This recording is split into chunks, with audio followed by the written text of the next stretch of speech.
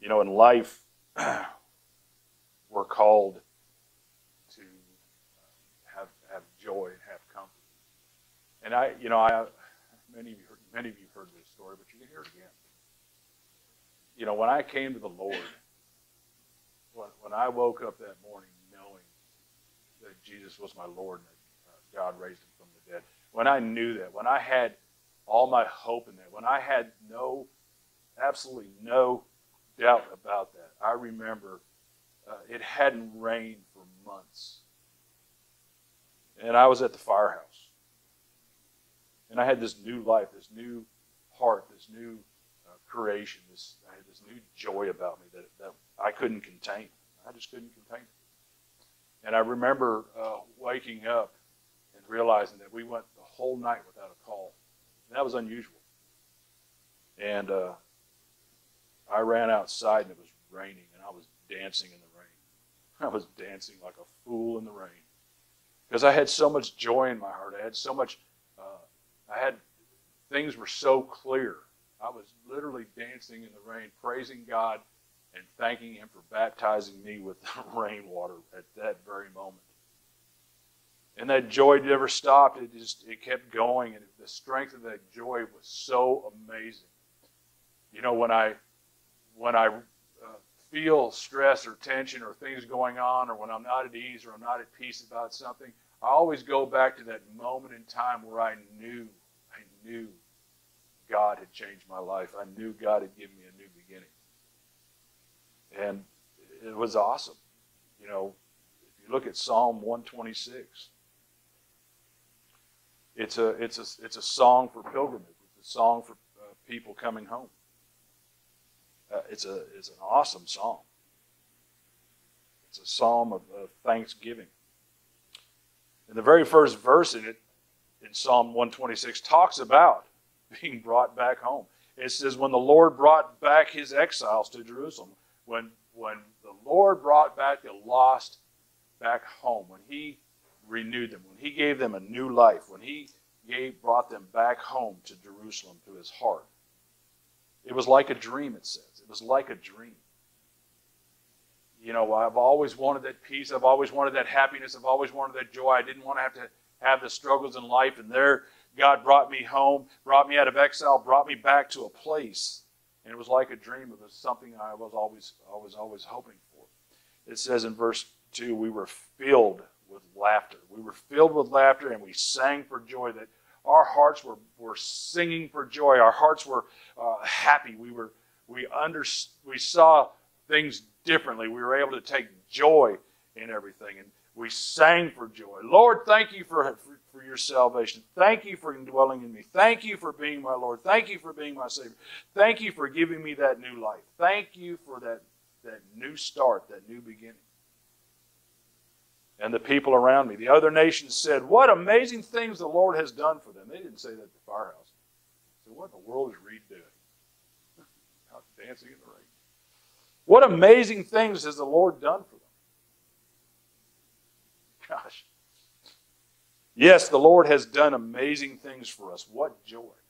See, in those verses there, what is it talking about? It's talking about the excitement, the joy, the exuberance of being found in the Lord, to having a personal relationship now with the Creator of heaven and earth, with the Lord Almighty, to having this new life that's found in Christ. It's that new amazing thing that you have, that you take joy in. God gave every person a testimony of when He touched their life, of when He woke them up, of when He took them from exile and brought them back home. God stirs your heart with it. God stirs in your heart the times where He's touched you and He's moved you and He's spoken to you, where you've heard Him, where you felt His presence. And those times are memories like they happened just an hour ago, just a minute ago. Those memories are so bold and so beautiful because that's what God wants you to take joy in, is what He has done in your life. And He's done that in your life for a purpose, so you can be returned to Him, so you can be a child of His, so your heart can be turned towards Him. What an amazing God that is. He says in verse 4, restore the fortunes, Lord, and as streams renew the desert. As streams renew the desert. That you have this new life, this new vibrant life. And it's like the thirst has been quenched by the water, by the living water. Verse 5 and 6 are important parts of that verse because it talks about what you're to do next. Those who plant in tears will harvest with shouts of joy. They weep as they go to plant their seed, but they sing as they return with the harvest. That God has given you a new life. In that new life, you're to take the fruits of that new life and plant seeds. Ephesians 4 talks about the unity of the body. It says that Christ gave the gifts to the church. That the church, the body of Christ, the church, has been given gifts. And those gifts are for the body to grow. Those gifts are made for the body to go out and grow in the body. That the first the first church that Christ set up, the first church was just a babe, an infant. And that it grows as it grows older and older and older, that it grows in stature, that it grows in the wisdom of God, that it grows in Christ, that it becomes a full body. And what Paul's talking about here is the unity of that body. It says in verse 12 of Ephesians 4, he says, their responsibility is to equip God's people to do his works and build up the church, the body of Christ. This will continue until we all come to such unity in our faith and knowledge of God's Son that we will be mature in the Lord, that we're being sanctified in the Lord, that we're growing in the Lord, that our walk in Christ is becoming more mature, that we're building up ourselves, measuring to the full and complete standard of Christ. That's our walk. That's who we are. That's what the church is called to do. That we're called to equip the saints to do the ministry. We're called to equip the saints. The church is called to equip other people for the kingdom of God. And that's what our purpose is in life. Can you remember sharing the gospel with somebody, or just speaking about the things of God with somebody? How it says in the two guys walking back from the road of Emmaus when they were with Jesus, they said, didn't our hearts burn? Didn't we have such joy? Didn't our hearts burn talking about the things of God? Didn't our hearts burn with Christ in us? Where two or more are gathered in my name, there I am among you. Didn't our hearts burn with joy because of our love of God, because of just talking about the things of God? I always remember and always bring up Calvin whenever I talk about this, because Calvin and I could sit in the middle of a 5-star dining restaurant where there's nothing but a piano playing in the background and completely disturb that restaurant with no shame. We get together and we burn and just love talking about the things of God. And we start out really quietly, but then we get louder and louder and louder, and all of a sudden the whole restaurant's yelling amen. Because that's what we do. We love talking about God. We just enjoy that. We burn with that. 1 Corinthians 13 is the chapter of love. All I think, say, and do, I do in love. That's the chapter of love. And in that chapter of love, in verse 11, he talks about, when I was a child, I acted like a child, thought like a child, reasoned like a child. But when I became a man, I did away with childish things. That as I matured in Christ, when I matured in my life, I did away with the childish things. He says, first we see in a mirror dimly, then face to face. I know in part, just as I've been fully known, that I know that I grow in my knowledge of who Christ is. Watch this. Just as he's fully known who I was in him. That's like looking in that mirror, and as you see in that mirror dimly, you see a hint of Jesus, of who Jesus is. And as you grow and mature in your walk in Christ, you see Christ like more and more every day, that you become more and more Christ-like. And that's what you see when you reflect on who you are. That's what we see. That's who we say who we are. And as a mature Christian, I'm called. Even as an immature Christian, I'm still called to care about one another. You know, that was the weirdest thing for me. I went from not really caring about anybody to all of a sudden having this complete just care. I was like, I would weep over people. My caring I had this new compassion. You got to know, this guy never had a bit of drop of compassion in his heart until God changed it. Oh, I could act compassionate. I could talk about compassion, but I had zero compassion. I had zero compassion.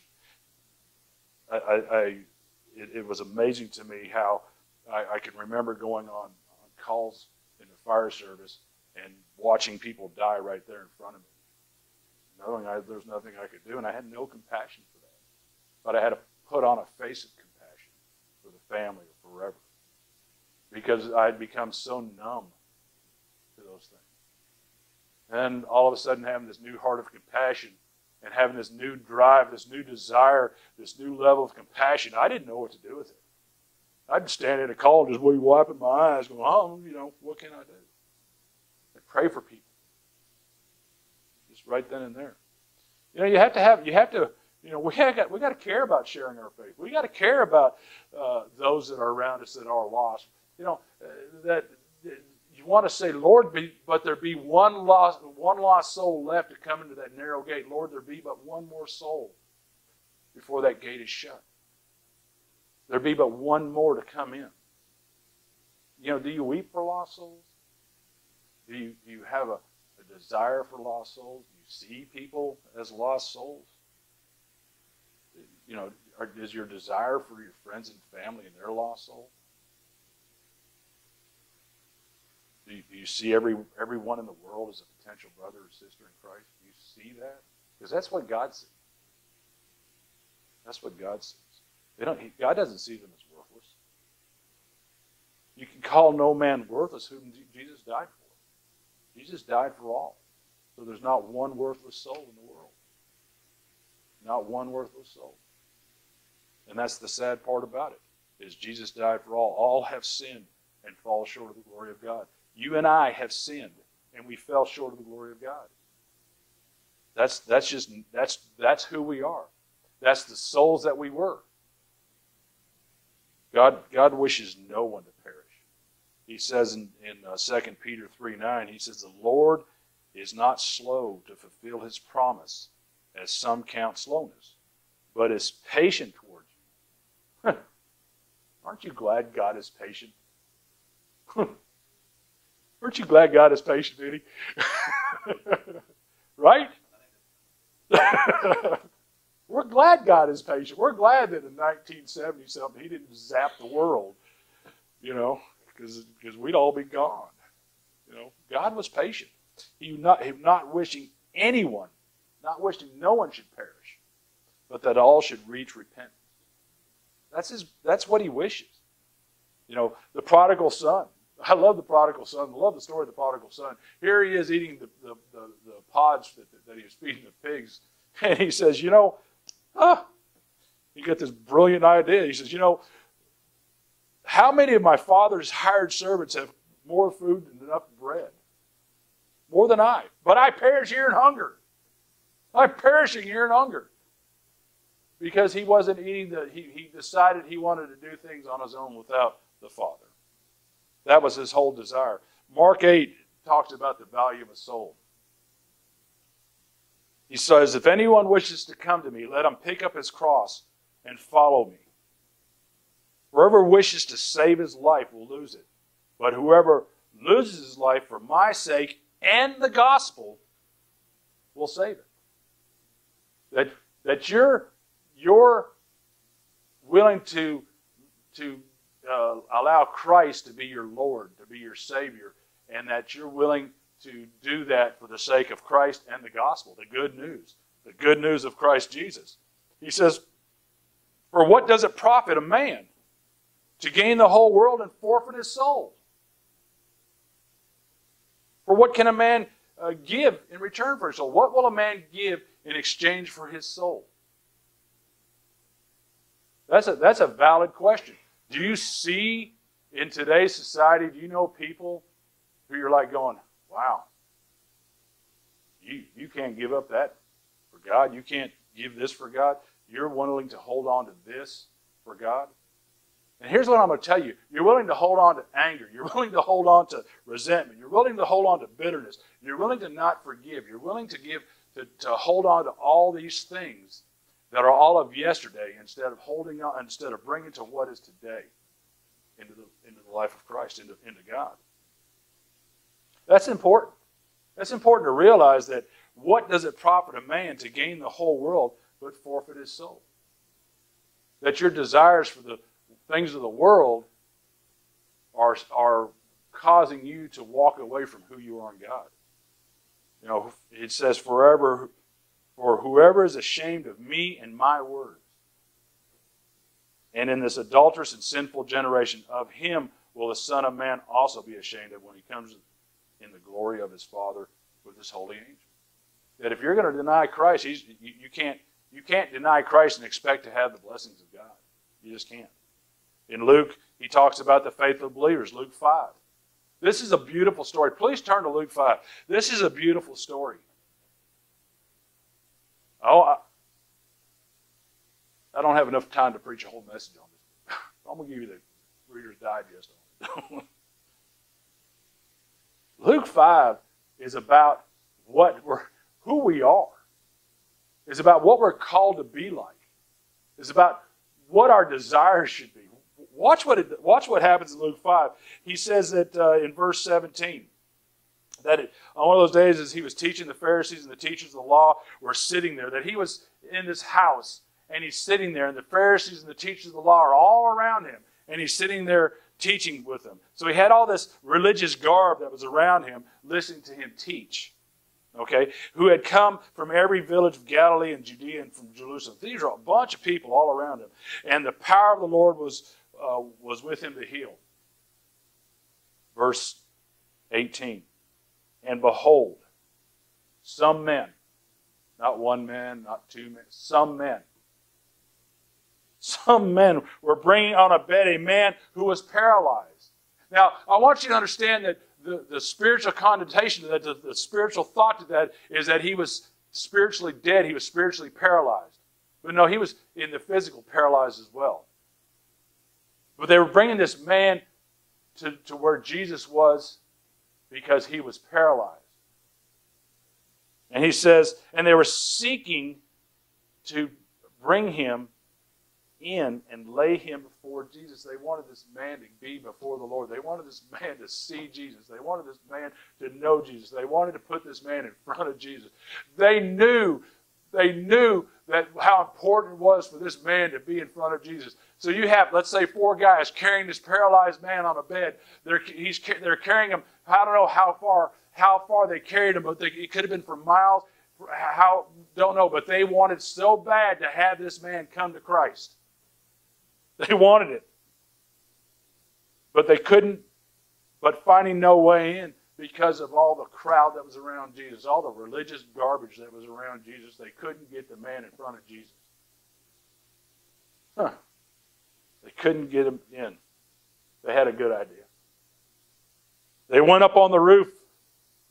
They went up on the roof. So all around this house, there's this crowd of people where this man can't get in to see Jesus. The man can't get in to see Jesus. What did they do? They cut a hole in the roof of the house, in the roof of the church. And here this man comes in lower down in front of the Lord. So they got him in before the Lord. They cut a hole in the roof and let him down his bed through the tiles in the midst before Jesus.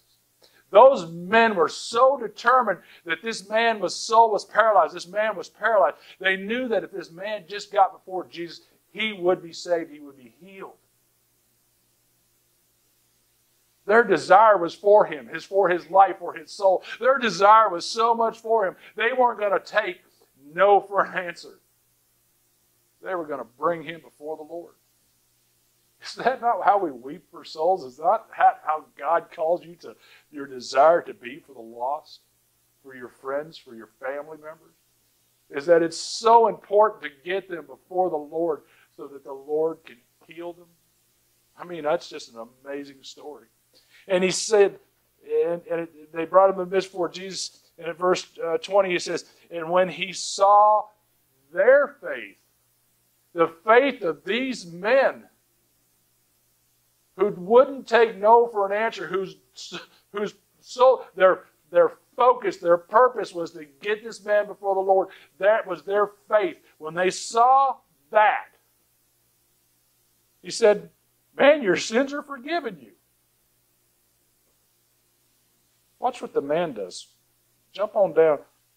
The Pharisees get all mad because he's committing blasphemy. And the old man Jesus is not allowed to heal or to forgive sins, blah, blah, blah, blah. Jesus says, I guess what I can. But so that you might believe in me, he said to the man, I say to you, rise and pick up your bed and go home. And immediately, check out that action word, immediately, he rose up before them and picked up his bed he had been laying on and went home, glorifying God. This man knew he was paralyzed. This man knew who he was. This man knew the state he was in, and being before the Lord, it was changed in the blink of an eye. That he just followed what Jesus said. He followed the command of Christ. He did what Jesus told him to do. He picked up his bed and went home. Glorifying God. Because he knew that God had changed his life. He knew God had worked it right there. He knew what happened. Watch what happens in the next verse. And amazement. All those who saw what happened were amazed. The amazement seized them all. And they glorified God. And were filled with awe, saying, we have seen extraordinary things today. We have seen God. We have seen the power of God today. We have seen the power of Christ today. We've seen the Word of God who became flesh do that. Isn't that an amazing story? That's an amazing story that we're called to be like those four men where we have this knowledge. We know that if people come before the Lord, we know that if people are before Christ and they have the opportunity to hear Him, the opportunity to be with Him, what that'll do for them.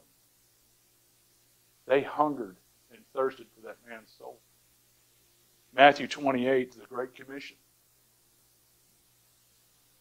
Every person who is a believer in Jesus Christ, everyone who claims to be a disciple of God's, to be a children of God's, to be a disciple of Christ, everyone who claims that, this is the command of God. This is the Great Commission. This is your purpose that He's given you. He says, all authority has been given in heaven and on earth, has been given to me. You know why He says that? Because Satan took the authority from man at the fall. When man chose to disregard the command of God, he gave the authority over to Satan because he listened to something other than God. Jesus is saying, all authority has now been given to me. And watch what He says. Go! Go. That term go, what that's really saying is as you go through life, as you go through your life, as you walk through life, as you go into your family, your friends, your workplace, you go out to eat dinner, you go on vacation, wherever you go, go and make disciples. Go and make disciples of all nations, baptizing them in the name of the Father, Son, and the Holy Spirit, teaching them to observe all that I have commanded you. Do you see that Jesus is telling them, reminding them that He's commanded them to do something? What was His command? Love the Lord God with all your heart, mind, soul, and strength, and love your neighbor as yourself. Abide in me and I in you. You be with me always. Do not deny me. Pick up your cross and follow me. Pick up your cross and follow me. He says, you must, listen, He's telling you got to be intentional about this. You have to be intentional about your walk in Christ. You have to be intentional about sharing the love of God, what God has done in your life, the Word with other people. And that begins at home. That begins at home. Hardest place you'll start. Hardest place you'll start. We need to see everyone as a potential brother. There's not one soul not worth saving. Jesus died for all. What gain the whole world if one loses his soul? Jesus says that your soul is worth more than the whole world. We need to see everyone's potential, brother. I am not the judge of one's soul. I'm not God. I'm not here to judge. My morals, my ethics, my values, who I think you should be, is irrelevant. You are who God says you are. You be who God says you are. I'm not here to judge you. Your sin is no different than mine. You might not see it as sin. I might not see it as sin. You might see it as sin. You might not see it as sin. It doesn't matter. It's not who I think you should be. It's who God says you are. I'm not here to judge anyone. God is. I'm here to show the love of Christ to all. To all.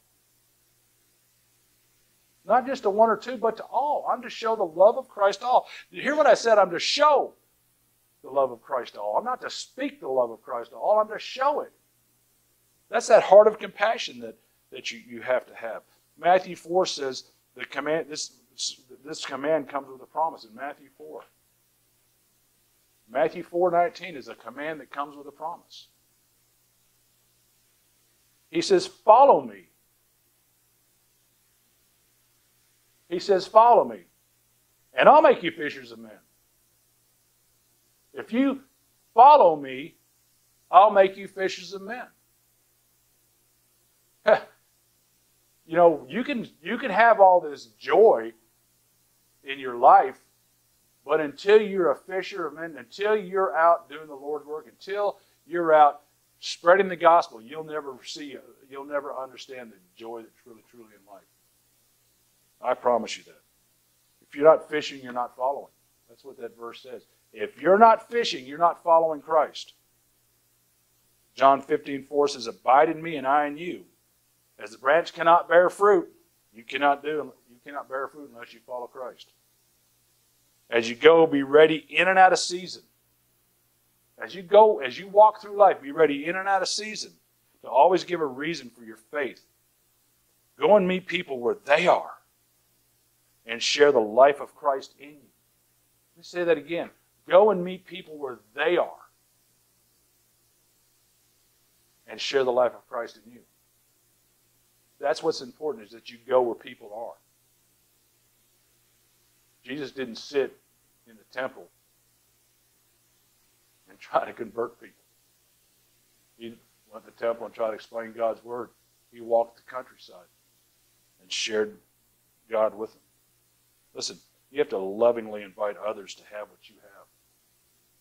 You have to lovingly invite others to have what you have. It's not a forceful thing. You can't force God on anybody. You can't force Jesus on anybody. But let me tell you something. Because somebody rejects the love of Christ in you, that doesn't mean you stop.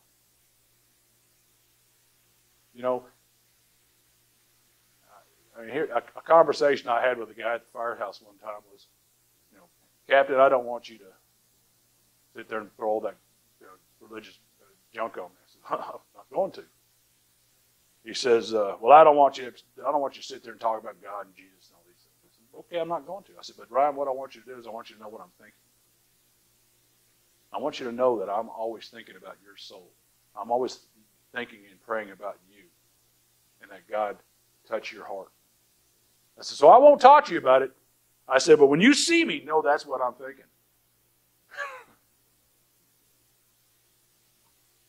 He became more and more curious all the time. Listen, we can't be a dry-eyed church in a hell-bent world. We can't be a dry-eyed church in a hell-bent world. We know the answers. We know what the reason is. We know who God is. We have those answers. We know the answers to peace and joy. We know the answers to life and death. We know those things. We got to love. Listen, we have to do what we're commanded to do. We have to love the Lord God with all our heart, mind, soul, and strength, and love our neighbor as ourselves. Who's your neighbor? Who's your neighbor? In the scripture reading today, Acts 2, it talks about the fellowship of believers. Who we are in believers in fellowship. Look at Acts 2 again. It says in Acts 2, verse 42, it says, and they devoted themselves. They devoted themselves. That was what was in their heart. That was what was in their mind. That was their reasons. That was their purpose. That was what they devoted to. They devoted themselves to the apostles' teaching and the fellowship, to the breaking of bread and the prayers. What they were devoted to. They were devoted to the fellowship and the breaking of bread and the prayers. Fellowship and breaking of the bread and prayers.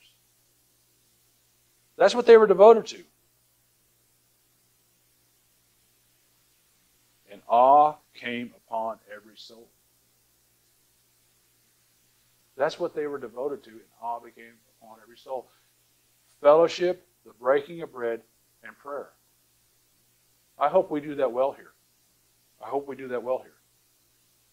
Awe came upon every soul, and many wonders and signs were being done through the apostles. And all, look at that word all, and all who believed were together and had all things in common. That we have a common thing in Christ. That we have a common head. We have a common thought that we believe in Jesus Christ and Him crucified. I'm determined to know nothing among you except Jesus Christ and Him crucified. I'm determined to know nothing about the power of the cross. That's what we have in common.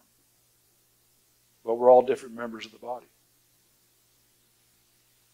It says in verse 46, and day by day, attending the temple together and the breaking of bread, the Lord's Supper, in their homes they received their food with glad and generous hearts. Watching this, praising God and having favor with all the people, and the Lord added to their number day by day those who were being saved. That, listen, all God's calling you to do is to be a disciple of His and have fellowship with one another. To love all people. But watch this. He's also telling you to find common ground with people. It reminded me of a story of a man that stopped by the scene of an accident on his way home. Or on his way to work. He stopped by the scene of the accident because the road was shut down. And he was making him mad because he was going to be late to work. But he got curious and he got out of his car. Like looking at what's going on. As he walked closer and closer to the scene, he saw the emergency workers working frantically to cut the people out of the car, cutting the people out of the front seat of the car. And the passenger and the driver got cut out of the car, and then they go right back in to get the person out of the back seat. And as he gets closer and he looks more intently in the car, he sees that it's his son in the car. He sees his son as the one that's clinging to life, and the emergency workers are frantically trying to get him out. And all of a sudden he starts yelling. He started running towards the car and shouting, hurry up, help him! It's my son, save him, do something!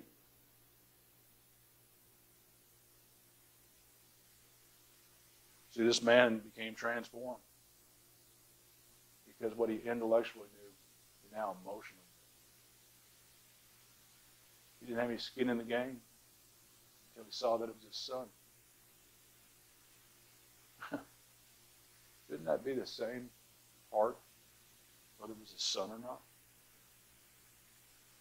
Shouldn't we have the same compassion? Listen, ask God for compassion for others. Ask God for compassion. Lord, I have to all the time. There's not one soul God does not want you to be a child of His. Not one. Because we didn't know who was in the vehicle. We don't know who God's got in that vehicle. We have no clue. But we have to be ready in and out of season. We are to just spread the seed with tears of joy. And let it abundantly fall where it may. That's the parable of the seed sower. Some fall on the pavement, birds eat it. Some fall on the rocky ground, sun comes up, dries it up, burns it all away. Some fall among the thorns and thistles. It grows up, lasts for a little bit, but then the thorns and thistles choke it out. And some falls on that fertile soil. And it grows and produces many crops. That's what we're called to do. We're not called to decide who's going to be saved. We have no clue on how God's moving in somebody's heart right now. I have no clue how God's moving in your heart. None. But I'm to preach the word and let God do the rest. See, what's the seed that we're to spread? What's that seed that we're to spread? Listen, the first thing I want you to think about that seed is how God has moved in your life. What you have witnessed and what you've seen. What you've heard. That's the most powerful seed that God's given you. It's because you have testimony. You have witness to what God's done in your life. You have witness to what God's done around you. You've seen that. That's why all those people were amazed when that paralytic got up and walked away with his bedroll. Everybody was amazed. They witnessed it. They seen it. Simon, the man who helped Jesus carry his cross from the gates of Jerusalem up to Golgotha. He witnessed Jesus. He witnessed the Savior, bloody, beaten, and with a crown of thorns on his head, trudging through the streets, walking up towards the hill of Golgotha and being pressed into service, being made to carry that cross. He witnessed what Jesus said. He witnessed how Jesus had more compassion and concern about the people of Jerusalem than he did for his own soul. He had more concern about the soldiers who were pinning him to the cross than he did for his own soul. He had more concern about the thief on the cross than he did for his own soul. That's what that Simon of Cyrene witnessed. That's what he knew about. And he went up to Antioch. He went up to Antioch, and that's where people were first called Christians because of how they lived their life and how they walked among each other. That they were first called Christians in Antioch because Simon the Cyrene went to Antioch and preached Jesus Christ and Him crucified because he witnessed that. The seed's God's promises. There's so many promises of God. One day I'll do a sermon on the promises of God. There's so many promises of God. But the best promise that He has for you is that you believe in Jesus Christ, your Lord and Savior, and you will have eternal life in the glory of the kingdom of heaven. God's love. What a beautiful thing God's love is. That's the seed of God's love. That God so loved the world. God's purpose. God's purpose in your life. Everyone sitting here has a purpose. You've all been gifted with something. You've all had this gift of God that's in you, and that's your purpose. But God's Word is living and active and sharper than any two-edged sword, able to pierce between soul and spirit, discerning the thoughts and intentions of the heart. That's God's Word. It's living and active. It's not dead and dormant. It's living and active. It's in you. God's Word is in you. Christ in me. That means God's Word is in me, and I'm living and active. 2 Timothy 3 talks about that all Scripture is God-breathed. He says, but Paul says to Timothy, he says in 2 Timothy 3, he says, you, however, have followed my teaching. In other words, I have discipled you. You've watched me do the things that I've been called to do. I've discipled you. You've watched me. You've watched my teachings, my conduct, my life, my faith, my patience, my love, my steadfastness, but you've also seen the persecutions and sufferings that I've had. And you know that I've endured those things. And I've endured those things by the help of God, that Jesus Christ has rescued him from those things. He says, but continue in what you've learned and firmly believe, that you continue what you've seen. That's my call. That's my call, is those that have poured their life out into me, that I continue those things. That the people that have prayed for me, the people that have built into me, the people that have spent time with me, that I didn't waste their time. I went forward and built into the life of somebody else, that I paid it forward, that I moved forward to what God's called me to do. He says that you firmly believe in these things. But listen, he says that the things that you've learned from the sacred writings, he's talking about the Old Testament, the things that you've learned from the sacred writing, which is the salvation through faith in Christ. That you know those things. He says all Scripture, this entire Scripture is God-breathed.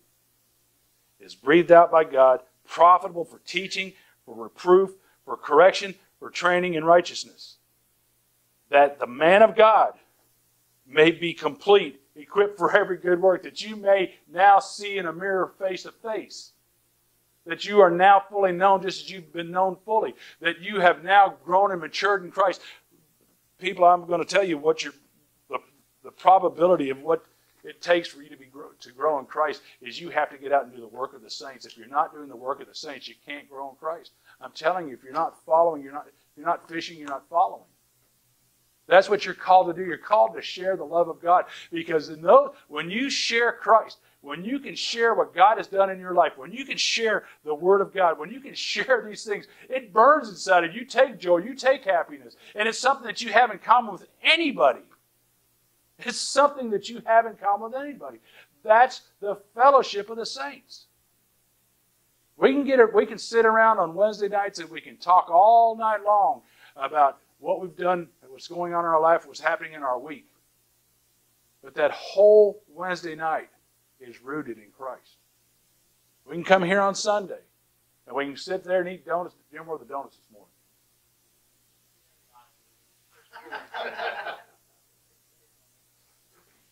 What about the burritos?